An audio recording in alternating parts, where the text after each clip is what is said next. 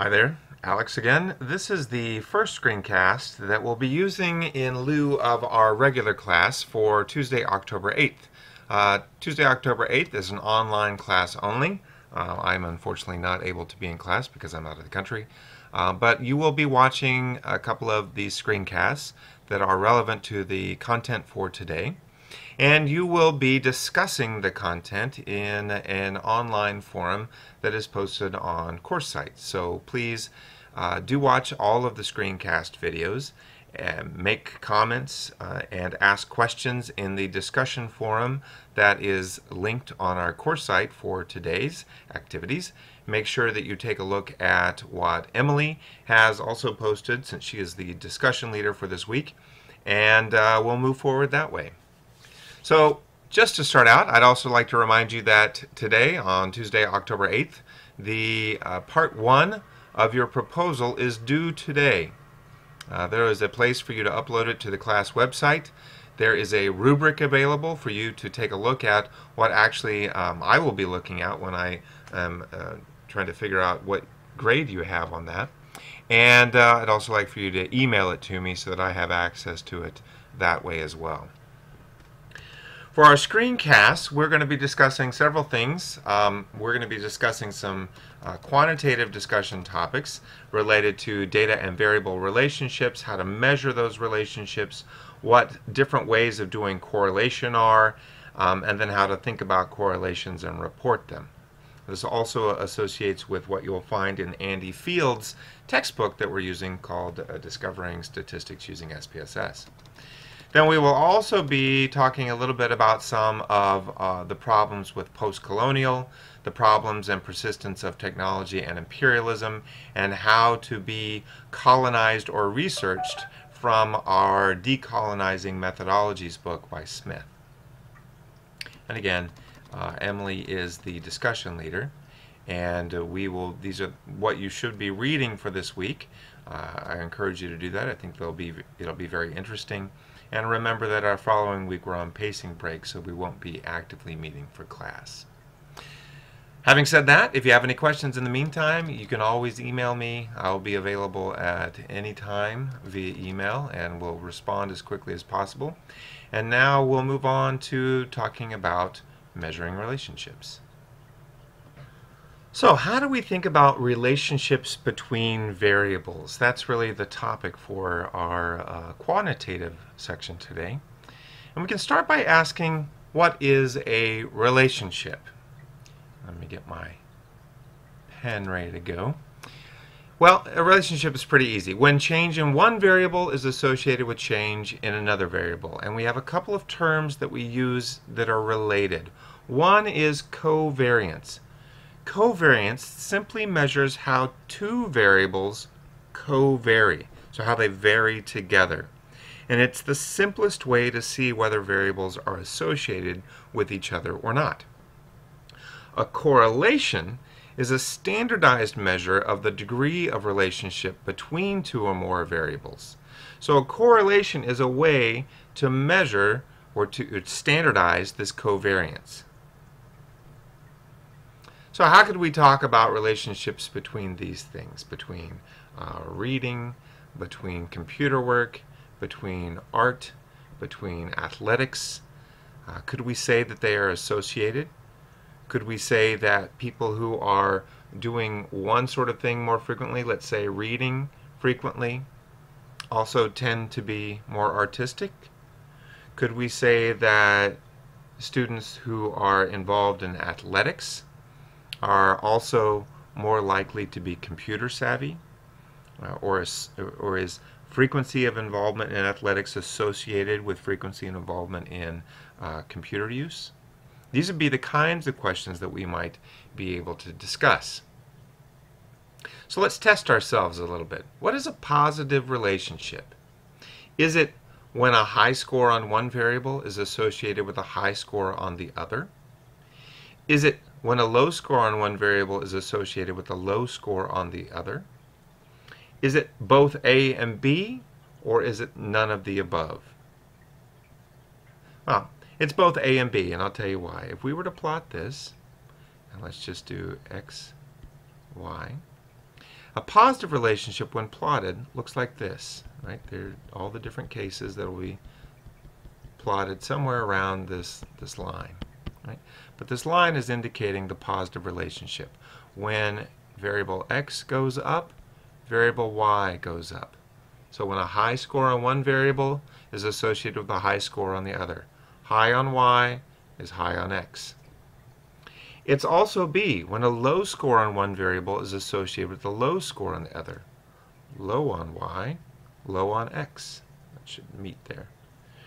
Right? So it's both A and B. A positive relationship is both of these things. How about a negative relationship? Is that when a low score on one variable is associated with a low score on the other?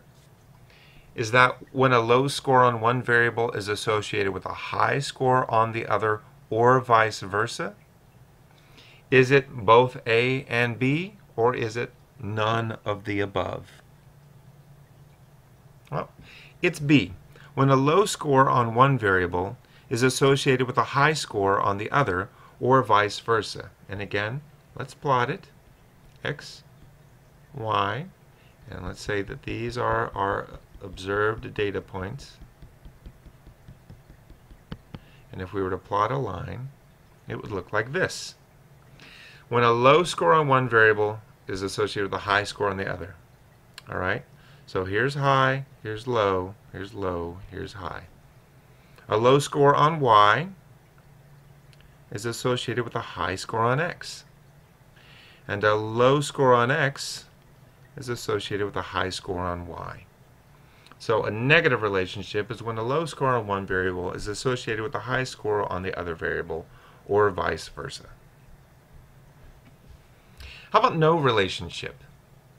Well, no relationship can be, or maybe we should ask, what is no relationship? Is it when there is only some relationship between the variables?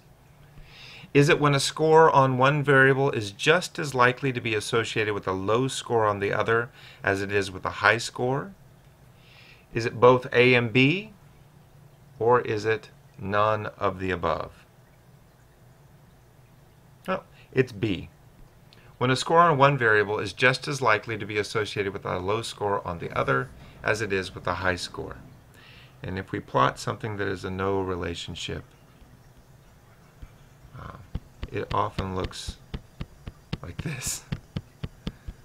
Right? There's no rhyme or reason to it. So you can't plot a positive line because there's no regression towards the mean that way. You can't plot a negative line. It's, if anything, it's a flat line. And that could also be something that's more tightly observed right around that. Right? There's no relationship here. It's not positive or negative. So a high score on x is the same for y. A low score on x is the same for y. Right? Another way to look at it would be just a straight up and down line.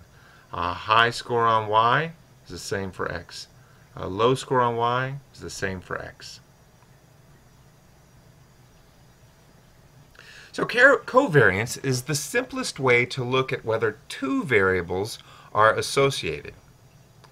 We just want to look at whether or not they co-vary.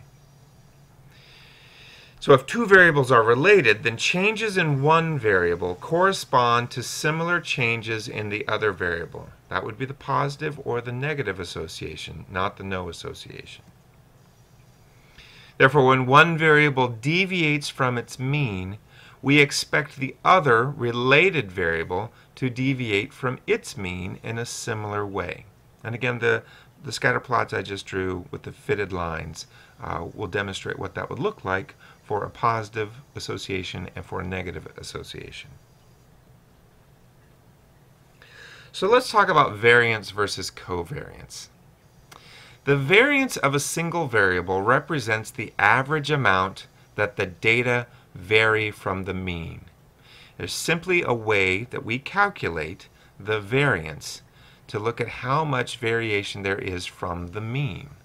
Okay? So, and if we think about it, we could actually plot this, right? And we could say, all right, here's the mean. but the data looks like this. Right, so we have variance, variance, variance, variance, variance, variance, variance that we can measure. We can measure all of those distances from the mean. And so for each of these individual scores, that x sub I, let's see if I can erase the last one. Ah, there we go. These are the individual scores that we have in our data set. This is the mean, so this is the score minus the mean.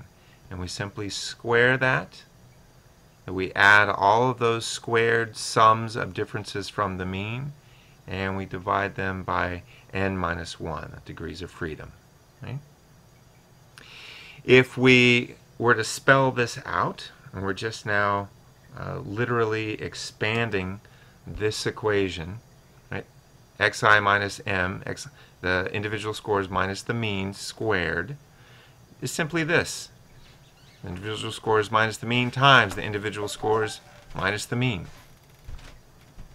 So that is variance. And remember, we've been working with x and y, so now we're just talking about x.